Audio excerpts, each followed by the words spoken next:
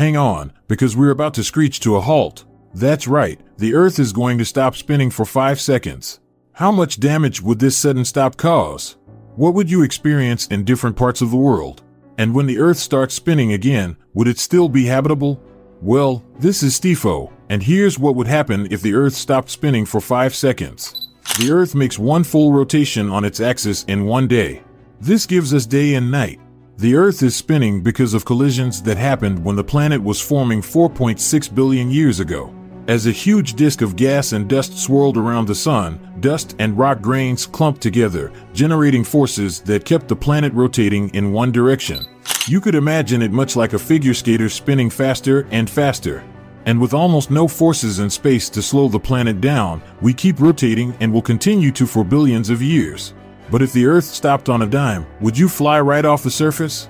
If the planet came to an abrupt halt, the atmosphere would still be in motion. That means, though everything has lurched to a stop, powerful winds would continue to blow. Near the equator, the Earth is rotating the fastest. Here, you'd experience wind speeds of 1,670 kilometers per hour. Those winds would knock you off your feet. But forget about you. These winds would be strong enough to tear up the Earth's crust. So it wouldn't matter if you were out in an open field or inside a steel-reinforced building. These winds would obliterate you. And these storms can move houses off their foundations, send cars flying, and even tear apart concrete structures. The winds from the Earth's emergency brake would be 3 times stronger than that. So if the crust under your feet didn't crumble, you and a lot of other stuff would likely go flying a great distance. But not off the face of the Earth. The escape velocity, or the speed you need to escape the Earth's gravitational forces and enter space, is about 40,000 kilometers per hour. In other parts of the world, like New Zealand or France, you'd experience slightly weaker winds. But at 1,180 kilometers per hour, these would still be much stronger than any storm ever. These winds would pretty much destroy everything. But they wouldn't be the only hazard you'd need to keep an eye out for in these short 5 seconds. Our planet is not a perfect sphere. It bulges near the equator due to the centrifugal forces generated by the planet's rotation. If the rotation stopped, the Earth would transform quickly into a perfect sphere.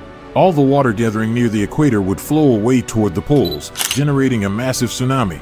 5 seconds later, when the planet returned to its full-speed rotation, that water would backtrack.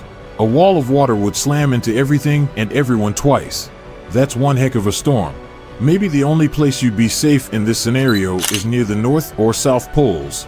Here, the wind would be the mildest. Now, you must be relieved to hear that the Earth has returned to its normal rotation after all this. But, like I said, there would be nothing left on it. Every building, all farmland, and all technology would be demolished beyond recognition. Billions of people, if not every single person on Earth, would die from the brute force of being slammed by the massive gusts of wind. So, if you're looking to survive this ecliptic scenario, you'd better start building an underground bunker. Luckily, it's expected the Earth won't come to a halt anytime in the next few billion years.